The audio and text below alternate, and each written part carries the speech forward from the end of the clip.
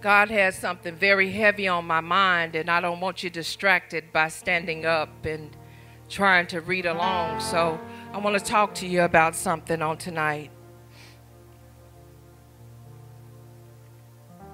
Our natural body. In our natural body,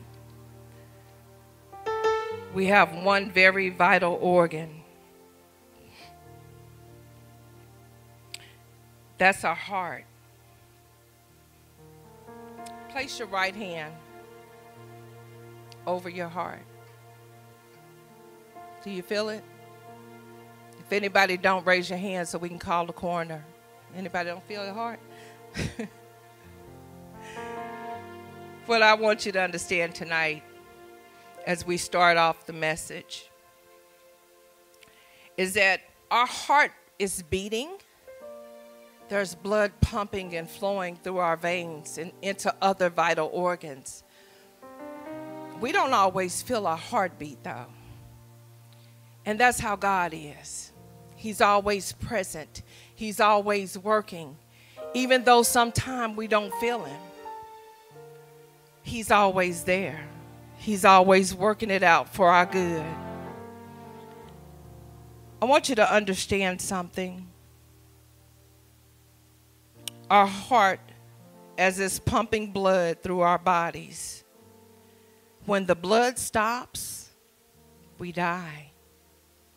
When the blood stops flowing, we die. When the blood becomes contaminated or poisoned, we have a critical situation at that point. We're very quick to call 911 and to run to a doctor, a nurse, or urgent care when we feel palpitations or when we feel like something's irregular. But spiritually, we're slow to go to the manufacturer. And that's something tonight that I want you to understand. My scripture reading, well, the title of my message is Give Me a Clean Heart. The message is coming from Psalms 51, 1 through 10. I want you to understand something, and this is why I needed you to sit down.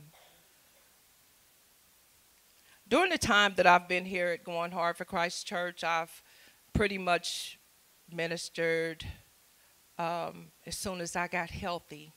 I think that's an important thing. As soon as I went through the vision, because I came wounded, I came broken. I came as someone that had been abandoned in my life. I came as someone that was recovering from several relationships that had me discombobulated in my mind. I came from a background where there was drug use and alcohol use and promiscuity. I stand here before you today, still getting used to them calling me Pastor Francetta. God, you would use me? You would use me? This journey has been a journey. And it took me going through understanding my potential to understand, first of all, that I wasn't junk. And I wasn't that nothing and nobody that my mother had spoke over me. It took me going through understanding your potential classes to understand an example that the man of God used, Dr. Miles Monroe, when the man had the stump in his yard. See, I was that stump. I was that stump. But what happened when I kept coming to the house? What happened when I kept going through the vision? What happened was God started chiseling, and he started carving, and he started chiseling, and he started breaking away the hurt, the abandonment, the sin, the habits. He started breaking these things away. And as he started breaking them up off of me, one day, They call me pastor. They call me pastor. So I want you to understand that what God needed from me was for me to understand that he loved me, that he favored me, and that I was somebody in him. See, leave it up to the world to tell us who we are. And it's something about people that they always want you to be less than what you already are. But see, God said that we're more than a conqueror. And he said that we were made in his image and that we were beautifully and wonderfully made. So I'm going to stick with that. The Psalms that we'll be reading tonight is Psalms 51, 1 and 10. Let me give you some background. David is the one that you hear about so much when you go and you go hear messages. David was crowned a king before he actually stepped into being a king. David was actually that one that they talk about was still out there shoveling sheep dung on the backside of the mountain. David was the one that his father didn't call forth with his other brothers. David was that one that nobody knew was favored by God. But David sinned. The 51st Psalm, 1 through 10, is a psalm that was written after David committed adultery with Bathsheba.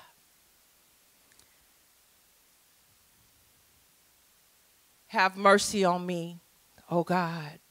This is David. Because of your unfailing love, because of your great compassion, blot out the stain of my sin. How many of us want God to blot out the stain of our sin? I'm in the right place tonight. Hallelujah. Amen. Wash me clean from my guilt and purify me from my sins. See, what happens is that when we sin, we don't have nowhere else to go but to the Father.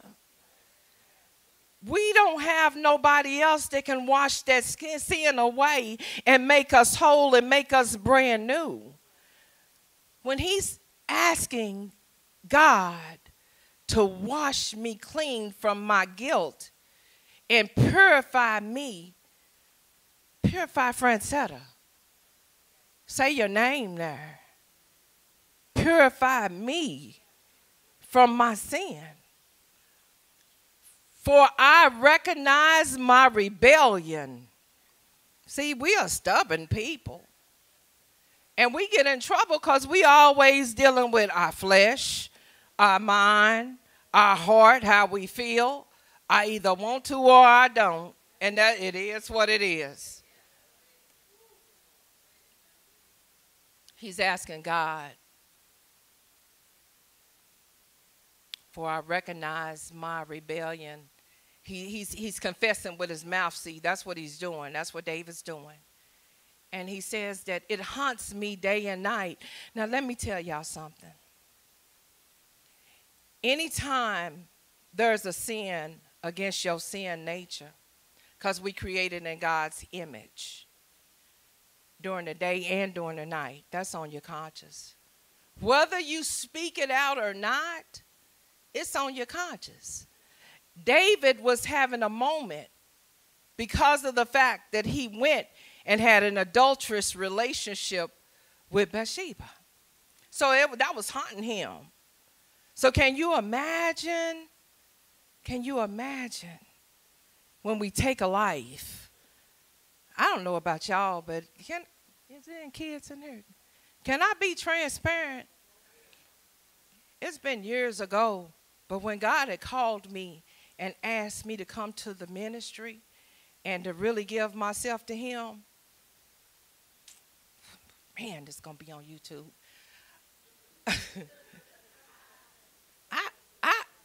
I was like hooked up with this guy, right? And we was getting ready to do something that we grown folks do. And what happened was, all of a sudden, the Holy Spirit just draped over me. And I told him, I said, I feel dirty. He said, what?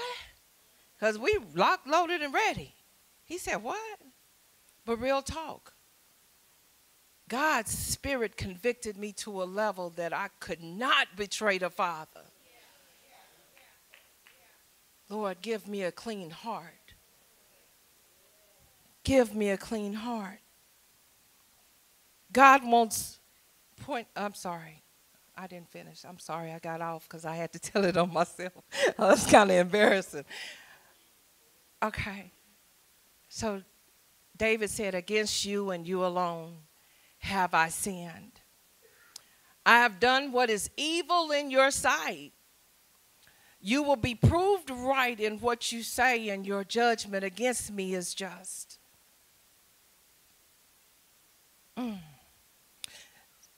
One thing you have to understand about Old Testament times, God's judgment against you meant that you die. It's over. Death. So in David repenting at this point, now he's telling God something that God already knew.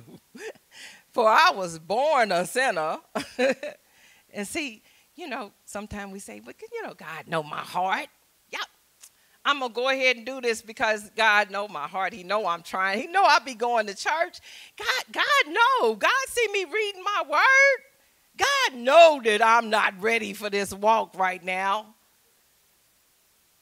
Those are the excuses that we use. So David's telling God, well, I was born a sinner.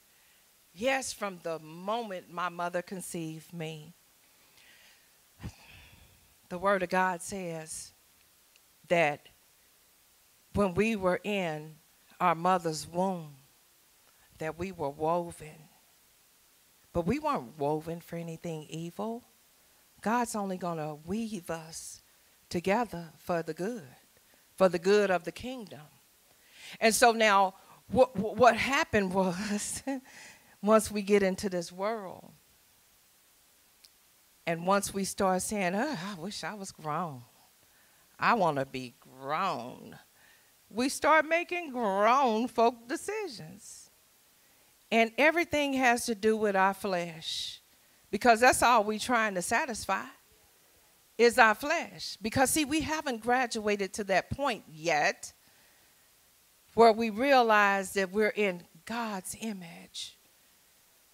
We haven't gotten there yet. Because, see, being in God's image, because the world is constantly pulling and tugging on us, and it has its own set of demands, we don't take the time out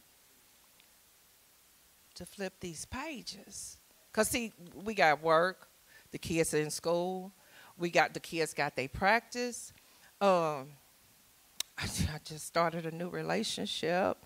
And he need time. Then I got to cook. Then I got to get me together. And then we were supposed to go somewhere. And, when I get home, I just want to take a bath and then go to bed.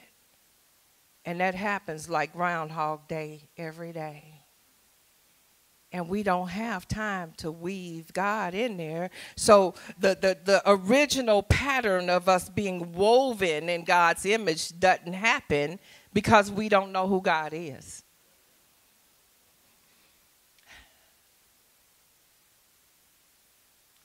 But you desire honesty from the womb, teaching me wisdom even there. Purify me from my sins, and I will be clean. Wash me, and I will be whiter than snow. Oh, give me back my joy again. See, that's something about going against when we was in the womb. We lose our joy. We lose our peace.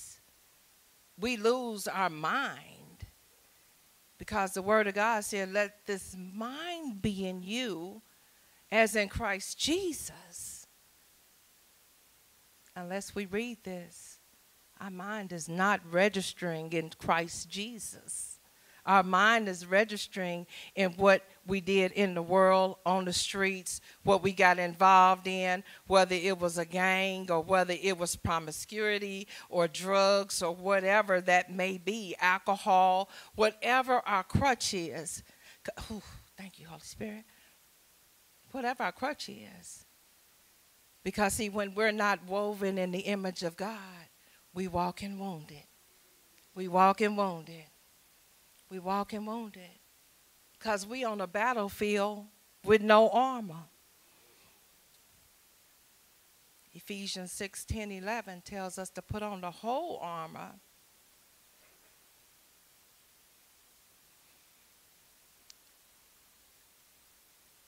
Now let me rejoice. How many people rejoice even in your brokenness? Amen. Amen. Amen. See, that's necessary, y'all, because we may not understand our brokenness. We may not understand even how we got there. But once we get in that broken state, if we can still just rejoice and praise God for the breath that we have in our bodies, if we can still rejoice and praise God for being in our right mind, He hears us. He sees that. And He cleanses us. Don't keep looking at my sins. Remove the stain of my guilt. Create in me.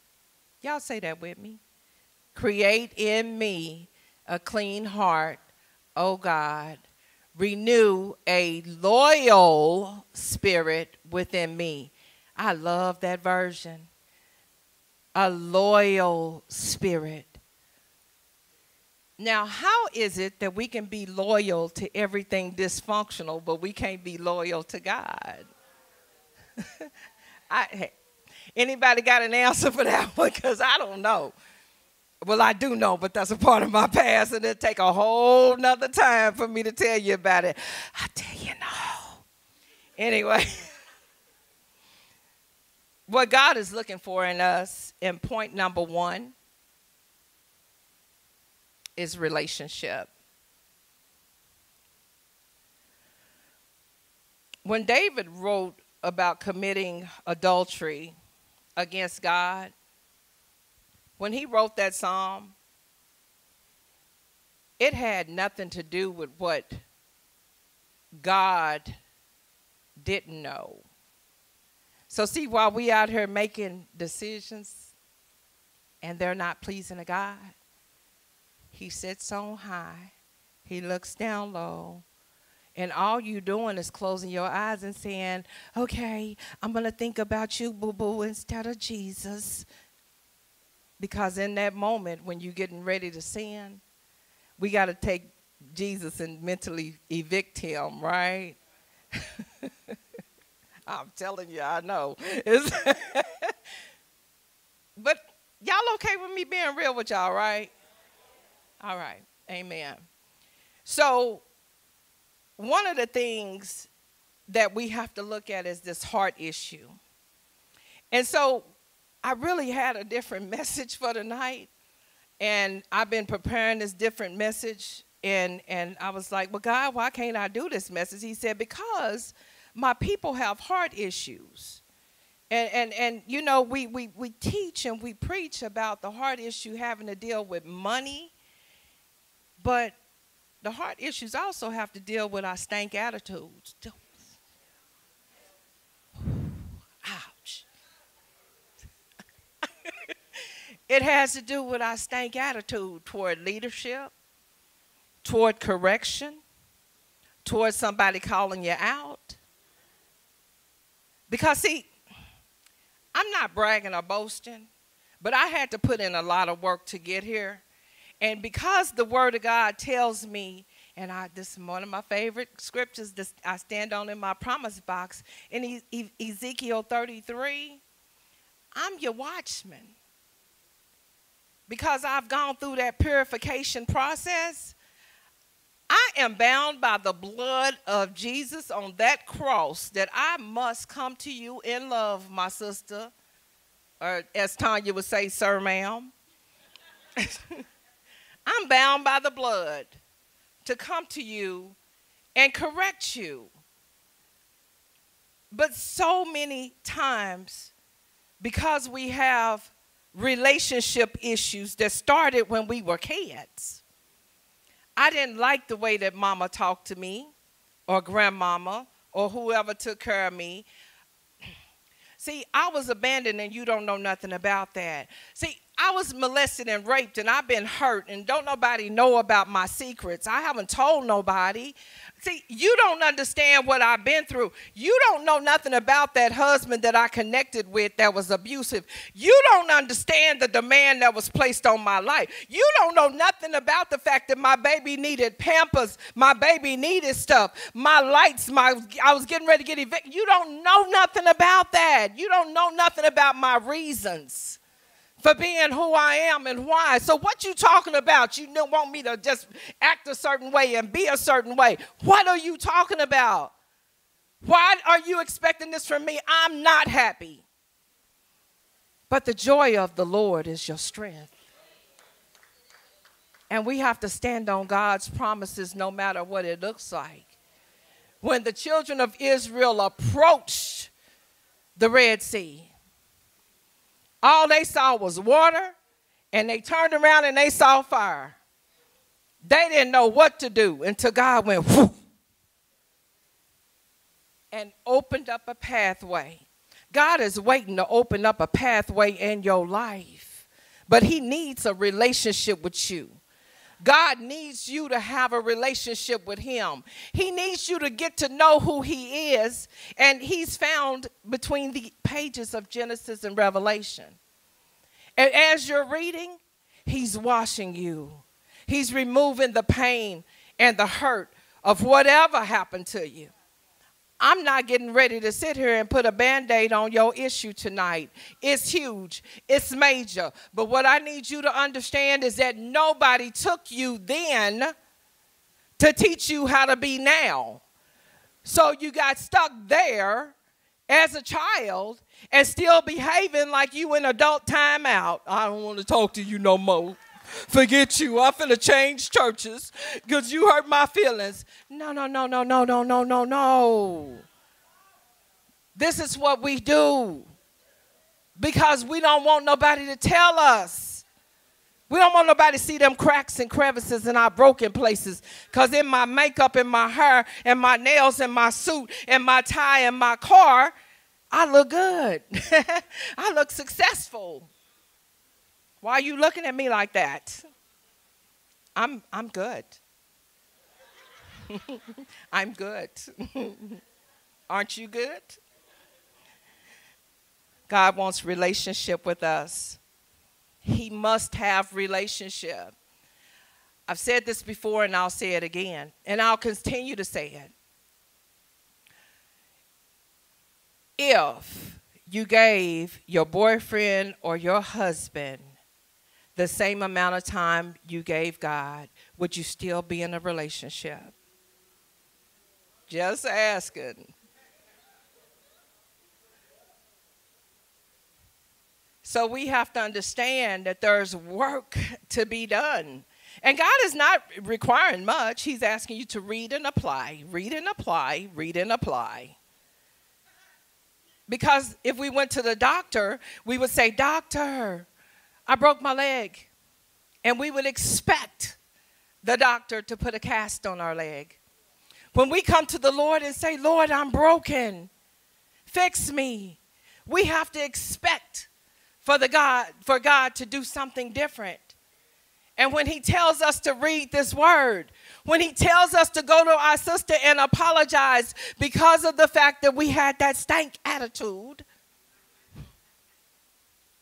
that's what he's expecting. And so we have to inspect ourselves. God said, examine yourself. We may not always understand why somebody gets promoted and we don't. I don't know if this is a general rule, but promotion comes from either studying or working overtime or putting in extra effort or sleeping with the boss. Y'all said I could be real, right? So we know that you don't want to sleep with the boss. Amen? Okay. So what we've got to do is get the promotion from the Lord.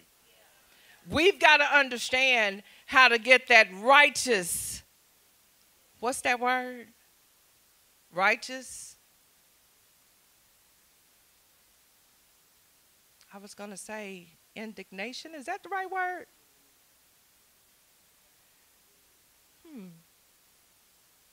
Yeah.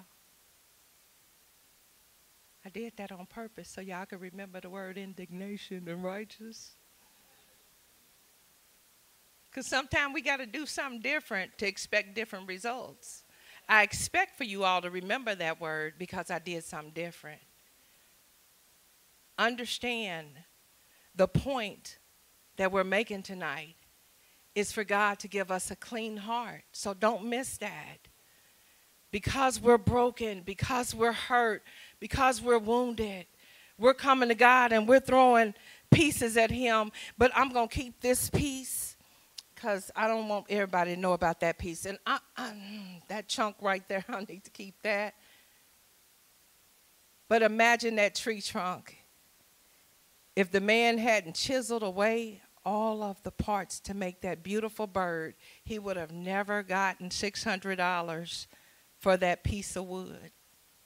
And y'all that don't know the story, you will when you get in understanding your potential and go through the vision. Because that's what we do here, is try to help you to understand you're not junk. The relationship that God needs from you is one that it can't be duplicated. You can't mimic it. It has to come from a clean heart. And it's really simple. Really it is. God knew that David was going to sin, just like he knows you are. All he's asking you to do is to forgive yourself, forgive others, and repent. It's real simple. That's what that blood on Calvary was all about. That's why our Father sent his Son in human form, and he was flogged 38 times and nailed to the cross because he knew we was going to keep sinning. But his blood covers the multitude of sin. Now, there is something in the word about habitual sin, and that's different. I want you to understand that any habitual sin, that's a problem, because the word says that he'll turn your mind over to a reprobate, and you'll be stuck on stupid for the rest of your life. I'm just paraphrasing. Point A, agape love. For y'all that don't know what the agape love is, it's just unconditional love. That's what David had for the Father. No matter his sin, no matter what happened, he loved God with all of his might, all of his soul, everything that was in him. He talked to God regularly. He was in God's face all the time. God understands you need some balance. But see, you got to Matthew 6:33 and make sure that you seek first the kingdom. And God said everything else will be added to you. There's so much anointing. I was sitting in Pastor's seat tonight, and I was just like, oh, God, this seat is so anointed. You know, it's like, and that seat next to me, I kept it open with my coat for Mr. Mays to come whenever he arrives. It's a joke, y'all. Lighten up. Talking about agape love and relationship. God is not looking for us to be fake or phony. He's not looking for lip service. God is not looking for religion. And see, that's like that part right there that separates us from our grandmama and our mama and different people that took us to church. Because I don't know about y'all, but when I went, everybody had lip service. Everybody was kind of, I don't mean to say nothing about people because I know they're going to see it on YouTube. But y'all know that y'all didn't do me right. Y'all know that y'all dropped me. Real talk. Y'all know that y'all didn't. Y'all wasn't applying this word like y'all was supposed. I'm just saying. What about y'all? Anybody else in here? Let me hear you. And I got a church full of people that got dropped. So understand this. The way that they taught us and trained us and did not follow up and follow through, and they weren't accountable for us, with us. What happened was that we got dropped. What happened was that nobody came to care for us, and nobody showed us how to get past that pain. And so because they left us waddling in that pain, we had to figure it out. Now, the message that I had originally was the man that was an invalid for 38 years on that mat.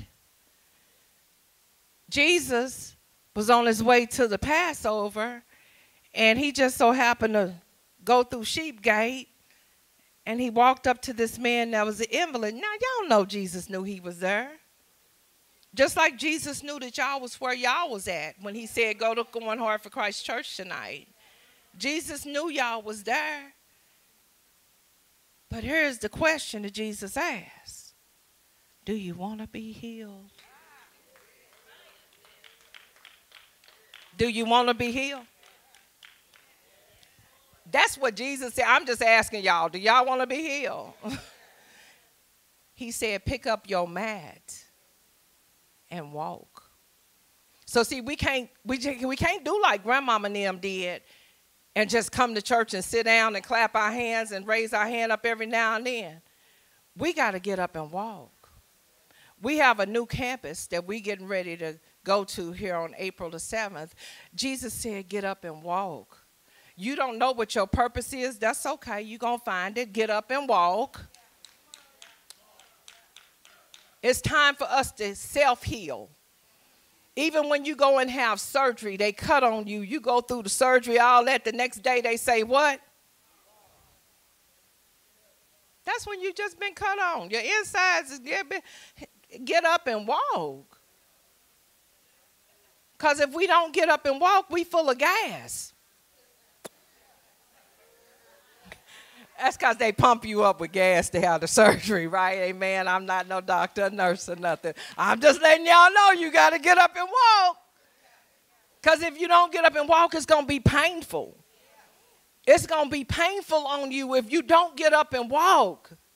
Because there are certain things inside of us that got to come out. And it's only going to come out when I walk up to my sister and find out what's going on with my sister. And when my sister's hurting or going through something more than what I'm going through, I'm going to be like, oh, how can I help you?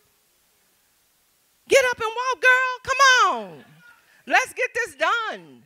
I'm going to encourage my sister because I'm a child of God. And that's what we do. We learn how to encourage other people.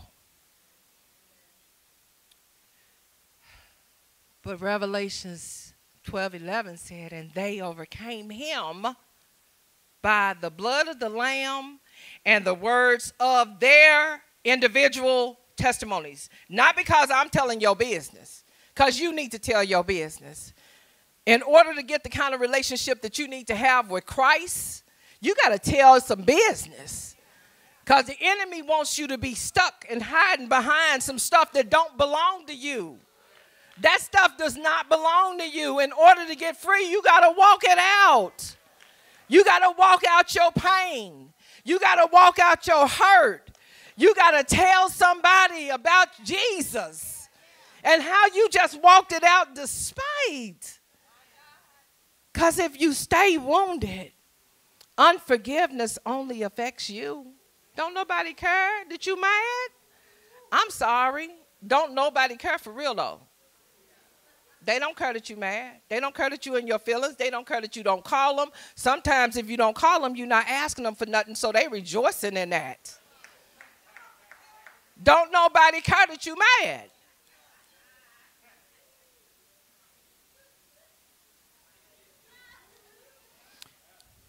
God's looking for an agape relationship. The Word of God says, could you put Matthew 19:14? I think this is, and I apologize. I told you I might go with the Spirit a little bit and jump around. Matthew 19:14. I don't know if she has that ready, but I'm going to flip over there. You got it? Okay.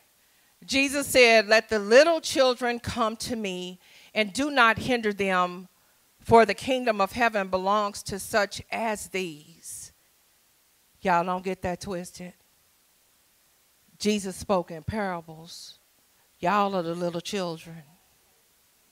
Understand that there's a child inside of you that dictates everything that you do today. Every decision you make is dictated off the fact that you were a child. And if you had that childhood and it was all happy and all of that, wee, okay, fine. That's wonderful. I'm happy for you. But statistically, 1 in 5 women, I believe it is, has been raped or molested. I don't want to start counting. And I'm not going to ask y'all to hold up your hands. But because we are hurt, what we do is as damaged goods. And I'm not saying women, because I think it's 1 in 4 men. So this is not restricted to just women. But because the men have grown up in stature and they're strong and they've got these bodies, they're not going to tell you that they are walking wounded. They're going to react in anger and frustration and fussing and throwing stuff and not acting godly. Because that little boy trapped inside of him can't tell his woman, because you're going to look at him a certain kind of way.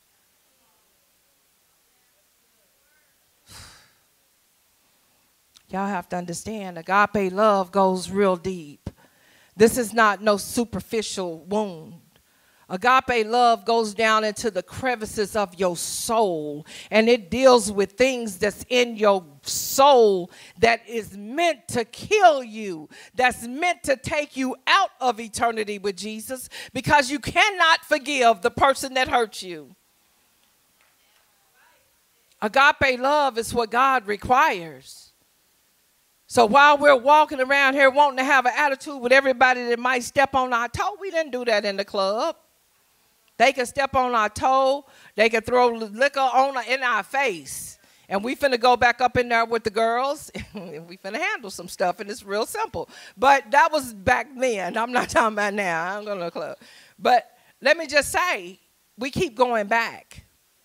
See, but when we are in relationships with other people, that's when we put a stop to how far we're going to let people benefit us. We cannot stop people from benefiting us. Point B is to be honest. We have to be honest with ourselves. I love the fact that Romans 8:1 states that there is no condemnation in Christ. So it doesn't really matter what you feel like you have to do over and over again right now, which, by the way, now that you know better, it's time to do better. We can't hide behind that excuse no more that we didn't know that we had a heart issue. We didn't know that we were upset or angry with our brother or our sister in Christ. We didn't know that we were supposed to confront them, because we are asking God to give us a clean heart. So there's some work to be done that God is not going to do.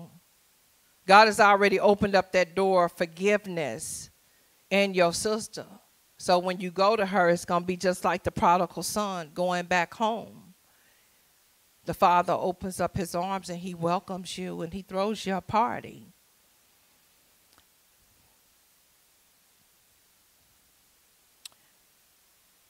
We've become so used to connecting to unhealthy relationships, unhealthy people. And these people have an unclean heart. So what happens with anything contaminated? The pus of discontentment will infect what we don't inspect because we never expect to be examined in the body of Christ. But God said that iron sharpens iron.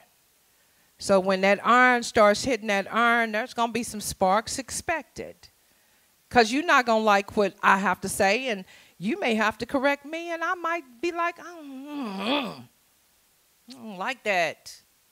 But you know what? I'm going to have to say, you know what, my sister, I love you and thank you, and I'm going to have to go home and process it for real. I'm just keeping it real. Because just because they put a title minister and pastor and all that on you, that don't mean that we nothing special like that. We have a different type of expectation, but we still have the same human emotions and feelings. And so things may come a little hard to us for us to process, but y'all pray for us, okay? We're going to pray for you. Y'all pray for us, and life is good. Amen? All right. Point C, and I just want to go through this because of time. Assertiveness, showing a forceful attitude. That's what assertiveness means. That can be good or bad. Being determined. That could be good or bad. We can be determined that we're going to sin. And that's what we're going to do. And it's real simple. Or we can be determined that we're going to open up our Bibles. We're going to set a time, a window of time, where we're going to talk to the Lord. We're going to set a time, a window of time, where we're reading the Word. We're going to set a day where we're actually fasting from food so that we can crucify our flesh, so that when that phone ring at 2 o'clock in the morning, I'm like, I'm not going to answer that. Switch that button to off and go on about your business. Or even if I have to pay something extra to get my phone number changed. Come to my house if you want to. I'm calling 911. Real simple. We finna get it done. You will not. See, we have to be determined, assertive, and confident about the same things that we are, because we're assertive when it comes to sin. So why wouldn't we be just as assertive when it comes to the things of God? It takes the same energy. You're just doing it different. This time we got to walk by faith and not by sight. So I may not know what it looks like, God, but I'm finna walk this out. I may not know what it looks like, but I'm gonna go ahead and call this woman, and she said that I could talk to her, and okay, God, I'm finna go ahead and call her so that I could get this pus out of me. This pus is contaminating my bloodstream. I'm making the wrong decisions because I'm hurting. But he said he loved me, but he won't marry me. But he said he wanted me to be his woman, but he won't allow me to come to his house. But he said that he wanted me at his house, but he doesn't respect that I'm trying to keep myself. So the fact that I'm trying to live for Jesus, and I'm making this decision to come to your house, and you putting me in a position of where I'm about to lay with you, and you're not covering me, you can't be my king. Because the King of Kings and Lord of Lords said that if you like it, put a ring on it. Y'all know he didn't say that, but you know what I mean. All right. I'm going to jump down to, it's some important things I need to say here. We keep stepping back to our unhealthy past because we're still living it. We're still living there. And some of the things that happened as a part of my past was crack, cocaine was a part of my past at one point. And anybody that's ever been in that position, you understand that what happens after you actually smoke the crack rock is there's residue in the pipe. And so we go back and get that residue when there's no other option at late in the midnight hour. That residue is what we gonna go and get out that pipe, because that's what we have a desire for. We're not thinking about anything healthy. We're not thinking about anything that's getting ready to set us on a new path. What we're thinking about is something that's going to further contaminate us. Now, everybody's not going to understand this, so let me put it in your language. You may have been broken or hurt, or you may have been put in a position as a woman where somebody violated you and didn't understand you, but you loved it. You loved the way that they made you feel. So like residue in a pipe, you keep going back to that unhealthy thing because that's what you need in order to satisfy yourself. Y'all may not understand that. So let me say it another way. You might be a brother that has a woman that you are looking for her to give you something extra. But that comes from the fact that you were rejected. That comes from the fact that you were broken. That comes because God said you're a king. And if you're a king, then you need to be expecting a queen. It's real simple. We don't put substitutes. Okay? We don't like the little fake bologna sandwiches. I want the Oscar Mayer, okay? We not finna do no fake bologna sandwiches up in here, all right? I'll pay the $1 extra. It's okay. Point 2, and we're almost done. Resolve, unforgiveness, and here's the part, y'all, even with ourselves. We have to resolve the fact that we stayed so long. I'm sure a part of that, do you want to be healed? A part of that invalid on the mat for 38 years was he had to get up and wonder, because it's not that Jesus went and said, Shadadabuku. You know, he didn't go and say nothing. Jesus told him to get up and walk. Pick up your mat and walk.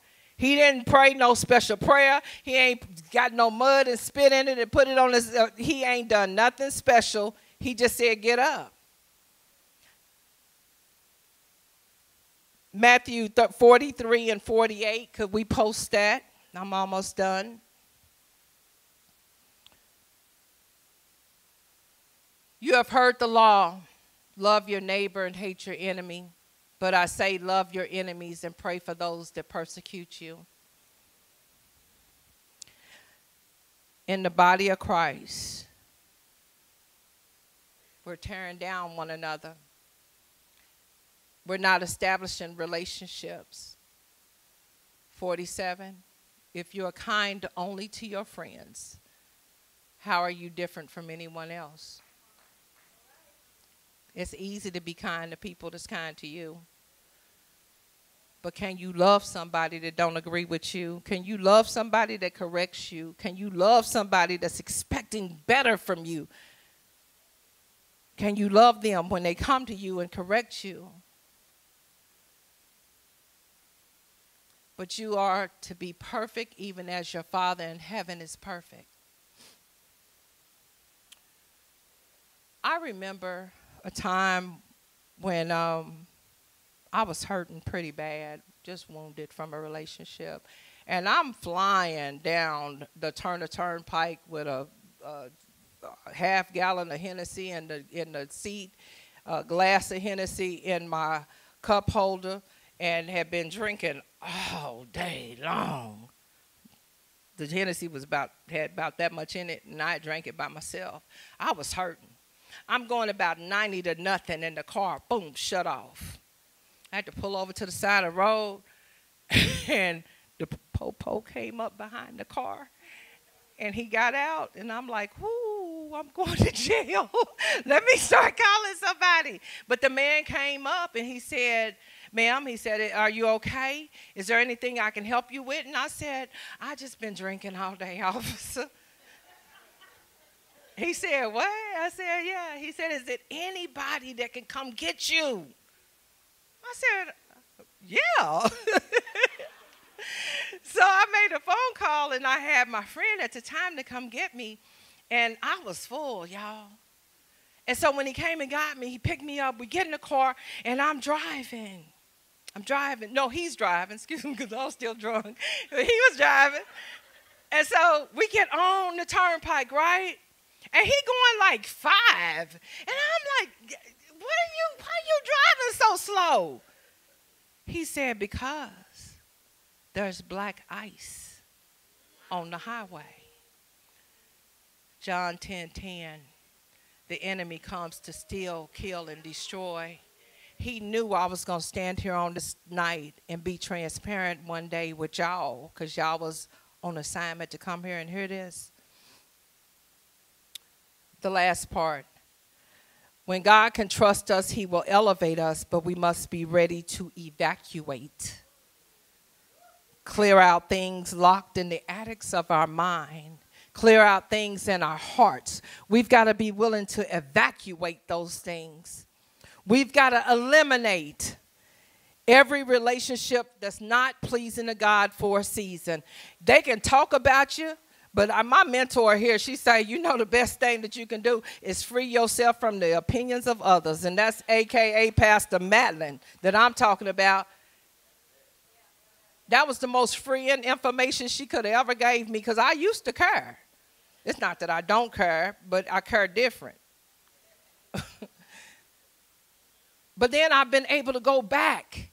See, I had to get healthy because I was broken, remember? So I can't be walking on a crutch and you walking on a crutch, because we're going to fall. So I had to come and get healthy and then go back and get some of the people that were broken so that I can pour what I've learned into them so that they can get healthy. Amen? That's what your assignment is, y'all that don't know your purpose. Come get what you're supposed to get from the Lord and take it back to those people when it's your time. Because everybody's not ready for that. And God understands that. When you go to the hospital, he put you in a room, you might have to be there for a few days, and they tell you to get some bed rest. That means that no visitors, bed rest, shut everything down. It may take you, like me, a whole year to get to a point where I can even communicate with the people that was in my past, because I had to get some substance inside of me. And, you know, people don't always understand that God has a calling on your life. They have to watch you and see that you're walking this thing out and that you've actually successfully did it, because people think that if you came from prison, that, oh, you just, that one of them prison ministers, and it's not going to work for you, and you'll be back in prison because, yeah. But that's what people do. But God said, you're a king. God said you're a queen. And see, when you're royalty, you're fitting for a castle. You're fitting for the kingdom. And there's kingdom decisions that we get to make. So JoJo can't come over and contaminate my spirit. Okay, Lucy Lou don't need to come, because, see, Lucy Lou need to have that nickel between her legs so she's not committing no sins against God, because what we're trying to do is walk this thing out. The last thing that we have to do is we have to excavate. We have to dig a new hole and bury all the treasures that we learn. We have to plant the seed of what we get from the Word of God. And we have to understand that it's a process, y'all. It's not going to be a I Dream a Genie moment where all of a sudden you wake up and you're going to be somewhere else in your life. Whatever process that you skip, you're going to have to come back to it. So if it's unforgiveness, you're going to have to come back to it. Even if they start calling you a pastor, a minister, a teacher, a leader, if you are wrestling with something, God does not elevate you. Let me rephrase that. You may get elevated, but you will not remain in that elevated status. You've got to be equipped to handle the position. The last thing that we need to do, and I'm done, in Christ, is we have to be ready for new experiences. God is about to blow your minds if you let him. God is getting ready to set it off up in here. Just like y'all see this new campus that we got, this $3.5 million campus that we paid $1 million, I think, for. That's nothing but God. But see, our pastor didn't take a salary for the past 5.5 years. Our pastor walked the walk and flipped the pages for over 18, 20 years, however long it's been. Our pastor has paid the cost.